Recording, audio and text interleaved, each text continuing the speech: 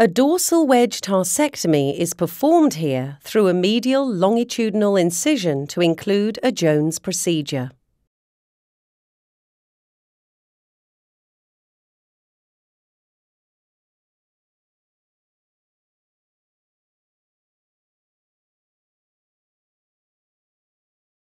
The anterior tibial tendon is identified first. It is dissected and mobilized in order to access the midfoot.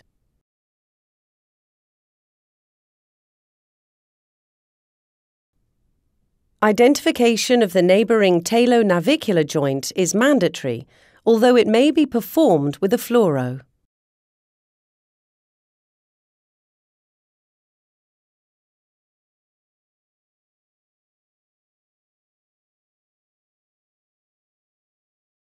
Capsulotomy of the navicular cuneiform joint is performed.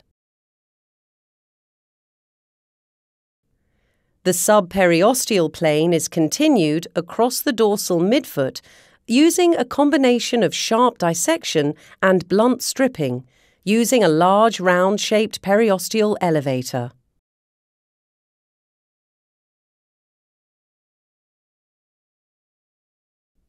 A K-wire is passed along the joint and helps locating the lateral approach and avoids breaking into the calcaneo-cuboid joint.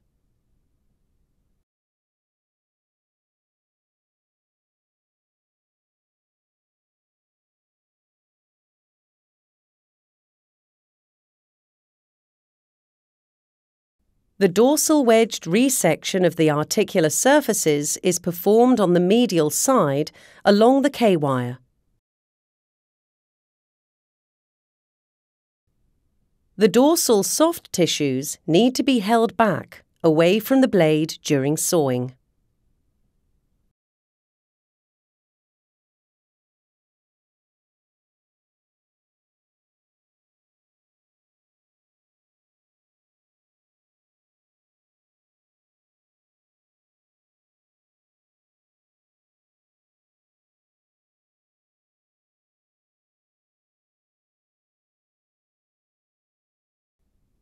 The lateral approach is centered on the protruding K-wire.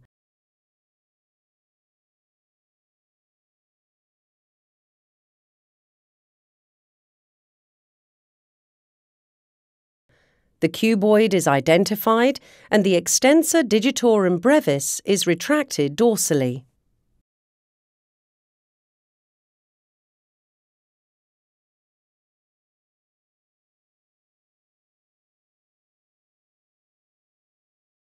This position along the medial tarsectomy.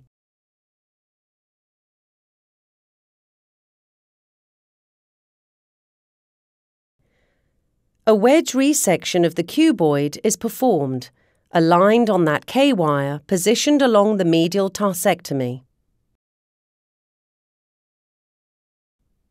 The dorsal wedge resection is completed by pushing on the plantar aspect of the foot.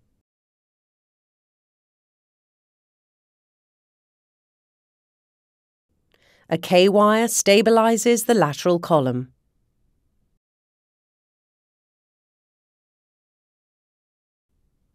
Lateral fixation is performed with a peanut perilock plate locked on the cuboid.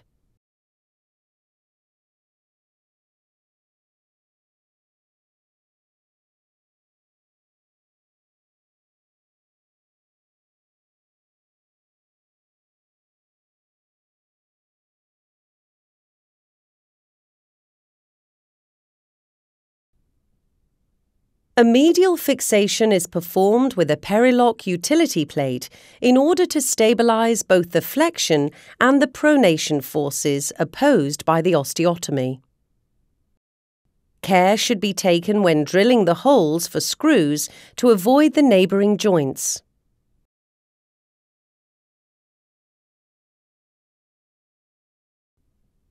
And dorsal bone edges of the tarsectomy should be trimmed in order not to impinge on the dorsal soft tissue of the foot.